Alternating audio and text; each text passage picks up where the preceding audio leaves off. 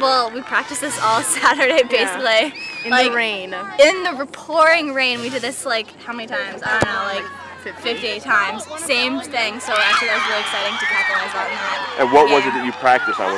In terms of playing a short corner, was that what you guys were specifically working on? The same play, just like that short corner, that one person running the front post, heading it in, same thing. Finishing it. Yeah, because that's kind of been our problem, finishing on corner, so.